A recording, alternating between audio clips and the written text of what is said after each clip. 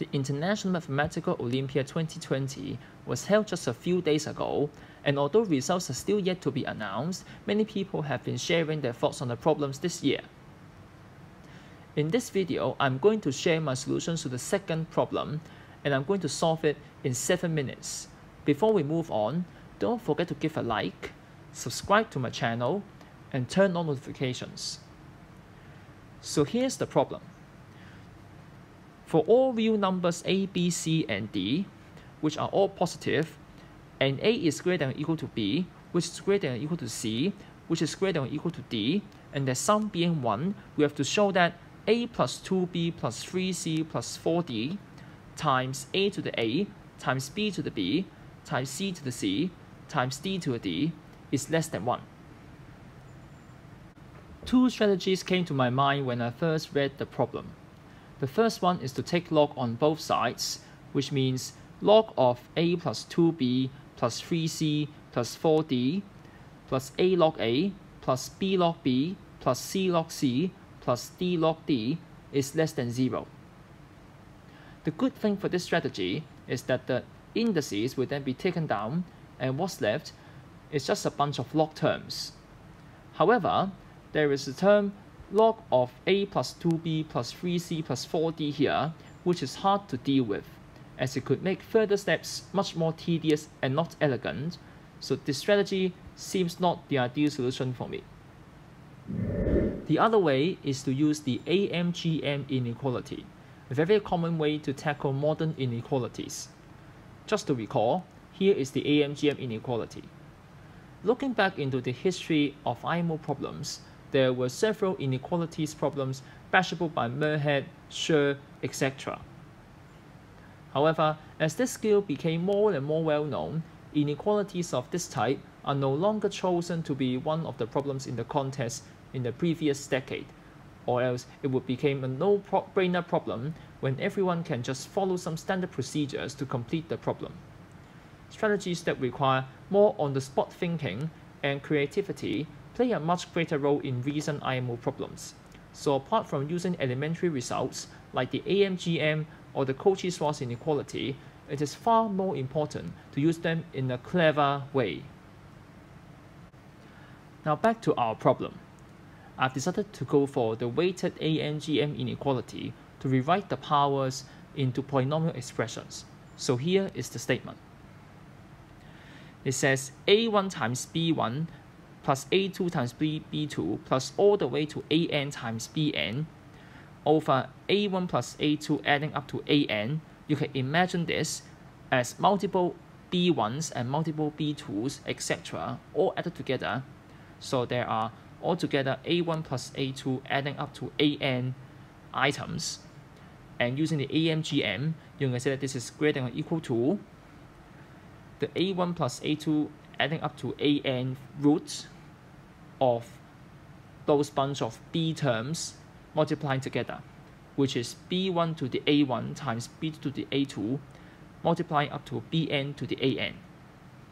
So with this result, I can say that a to the a times b to the b times c to the c times d to the d to the a plus b plus c plus d root is less than or equal to that fraction. And that fraction, using the fact that a plus b plus c plus d equals 1, could be simplified into a squared plus b squared plus c squared plus d squared. And at the same time, the so-called a plus b plus c plus d root is simply just the term itself, because that sum is just 1. So now we have the inequality a squared plus b squared plus c squared plus d squared is greater than or equal to a to the a times b to the b times c to the c times d to the d. Having this, it suffices to prove that this product a plus 2b plus 3c times 4d times a squared plus b squared plus c squared plus d squared is less than 1. Now this is much simpler because it's just another polynomial inequality. To compare things more easily, I would homogenize both sides, which means to make both sides polynomials of the same degree. So now you may notice that the left-hand side is of degree 3 and the right-hand side is a constant. So we need to do some work on that. It is easy for this inequality because the tool we have is replacing 1 by a plus b plus c plus d, which allows us to add degree 1 by 1. So the required inequality becomes a plus 2b times plus 3c plus 4d times a squared plus b squared plus c squared plus d squared is less than a plus c plus c plus a plus b plus c plus d whole cubed. Notice that the right-hand side power would equal to this bunch of terms, the sum of the cubes, and you have 12 terms of the form a squared b, which all have coefficients 3, and 4 terms of the form a, b, c, which have coefficients 6. And by regrouping, taking common factors of a squared, b squared, c squared, d squared, you can rewrite the terms into this form. And at the same time, you can split left-hand side and rewrite that as this sum. Again, taking common factors a squared, b squared, c squared, d squared. And so we can compare them group by group. We can quickly tell that this inequality is true because a plus 2b plus 3c plus 4d, this term, is less than or equal to this term, which is less than or equal to this term, which is less than or equal to this term, which is less than or equal to this term. So adding them all up, all the terms at the left-hand side, that's total sum, must be less than or equal to all the terms at the right-hand side.